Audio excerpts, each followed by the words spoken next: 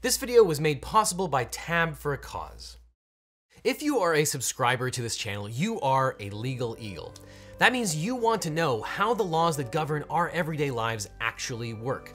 You know that the world is complicated and you're not willing to settle for the easy answers that pundits love to provide. You believe that understanding the law is crucial to being an informed citizen, and you are not willing to turn away even when you get answers that you don't like. You're here to think like a lawyer. So, my fellow legal eagles, in 2019, I say to you, caca! And if you're looking for more killer legal analysis, I thought it might be helpful to make a list of the 5 best attorneys to follow in 2019. Fair warning, this list is going to be pretty politics heavy because I think that those are some of the most important legal issues of the day. Maybe that will change in 2020, but that's where we are now. So let's start out with an honorable mention who is not actually a lawyer, but whose legal analysis is so good that I almost included him on this list. And that's Ben Wittes of the LawFare blog. He's not a lawyer, he's a little bit on the conservative side, but in my view, nobody knows more about national security law on the internet today. And as Mr. Wittes likes to point out, democratic norms are being broken all over the place in this current world that we live in. But it's bringing people together from all over the political spectrum. I share Mr. Wittes' request that when this is all over, everyone remember the shared democratic principles that brought us together in these trying times. So definitely check out Ben Wittes and the entire LawFare blog and podcast community. They are great.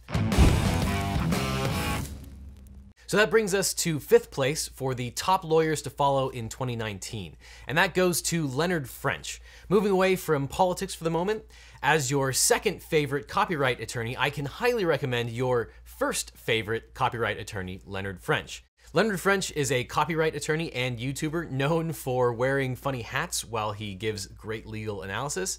He tends to live stream before he goes to work so you can catch him early in the mornings or late at night. He often goes straight into the legal briefs of famous copyright cases or other legal cases of the day. And it's great because you rarely get a chance to see the actual language and paperwork that gets filed in these things, and he provides great analysis. His YouTube channel, The Lawful Masses with Leonard French, is great for copyright news of the day, especially for video game related news. It's a little wonky, but that's how we like it here. So that takes us to 4th place, and that goes to Seth Abramson. He is a former state and federal public defender. There's going to be a lot of assistant US attorneys and district attorneys on this list, so it's nice to get the perspective of a public defender. Currently, Seth Abramson focuses on the Trump administration and all of the legal issues that the administration is facing. He gets a lot of flack for not doing original reporting and for being extremely long-winded, like Twitter threads that are hundreds of posts long, and fair enough. But for my money, no one is examining the publicly available evidence in more detail than Seth Abramson. Note, however, that he tends to be extremely partisan, so I would take all of his analysis with a grain of salt, maybe dial it back 25 or 30%. But still, when news cycles don't even last 24 hours, we need someone to be able to cull through the deluge of news that we're getting every day and look at things from a lawyer's perspective. And a lot of the analysis that Seth Abramson is doing is really top-notch. All right, so that takes us to 3rd place, and that goes to 2 lawyers, Renato Mariotti and Asha Rangappa, who are often hosts of the On Topic podcast. I mention both because while the podcast is Renato Mariotti's, he often has Asha Rangappa on, and frankly, the podcast is never better than when she provides her analysis as well. Both are former assistant US attorneys, which essentially is like a district attorney but for the federal government. Renato worked on the civil side, while Asha worked on the counterintelligence side. So their analysis together is especially invaluable. You can also find both of them on Twitter, but they're also not afraid to do an emergency podcast to stay on top of this news cycle that is burying people in new things every single day. So definitely check out the On Topic podcast. So that takes us to 2nd place, and that easily goes to Preet Bharara, who is the host of the Stay Tuned podcast and tweets at Preet Bharara. Preet Bharara was in charge of the Southern District of New York, which is often considered one of the most prestigious federal district courts. Not only does the Southern District of New York tend to handle a lot of high-profile terrorism-related cases because of the fact that New York City is in the Southern District of New York, they also tend to handle almost all of the very high-profile financial crimes by virtue of Wall Street being in the Southern District. Note that he was a Democratic appointee who was personally fired by the president, so you'll probably need to take his analysis with a grain of salt. But I think he is one of the best interviewers on the planet right now. You cannot miss his podcast. So that takes us to number 1, and that goes to Ken White, who tweets at Popehat and is in charge of all the president's lawyers and the First Amendment podcast Make No Law.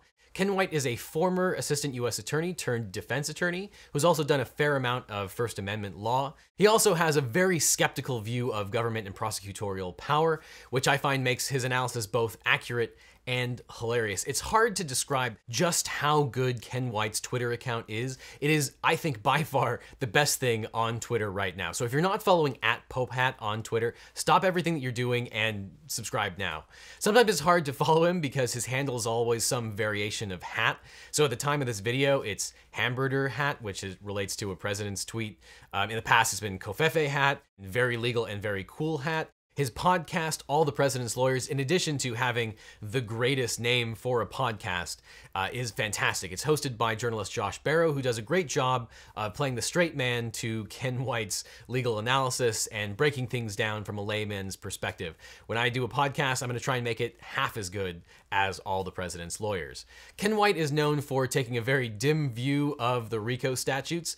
Please tell him to make a It's Not RICO t-shirt, because it's not RICO, it's never RICO, but maybe this time. Caca! So go and check out those lawyers, and while you're browsing the net, you can raise money for charity just by opening new tabs, which you were going to do anyway. Tab for a Cause is a Google Chrome extension that allows you to pick a charity of your choice, and then every time you open up a new tab, instead of it being blank, it displays a couple of ads, and the money that you generate is donated to your charity. There is no charge to you, and it does some good for the world. Tab for a Cause users have raised hundreds of thousands of dollars for charity. It is the easiest possible way to donate to charity. So just click on the link in the description and download the extension.